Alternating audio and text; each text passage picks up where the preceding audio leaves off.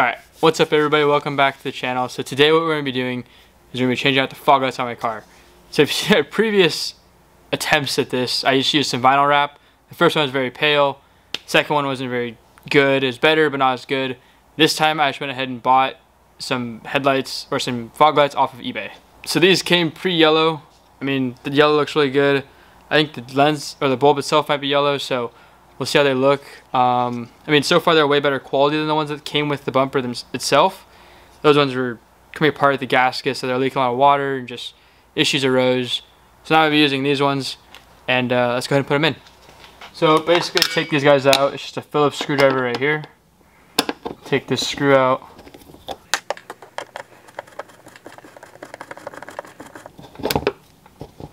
Just like that.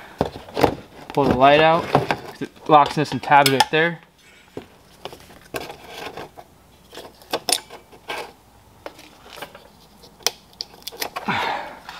Just like that. So you pull the bulb out, pull the light out, and you just pop your new one back in.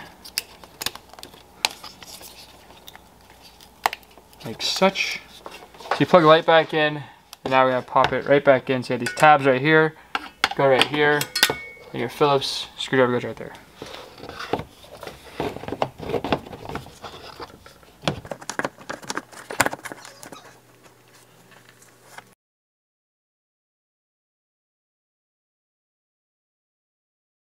And it's locked right in. So there we go. Your light locked in with the two tabs over here. Your Phillips screw right in there. Right there, your Phillips screw out.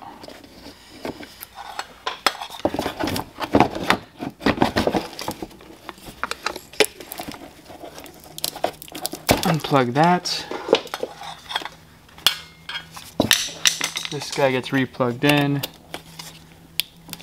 Clicks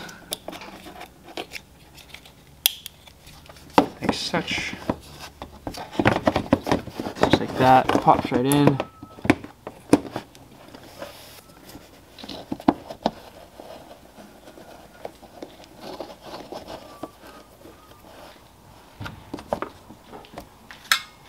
Alright, so that is how you change out your fog lights.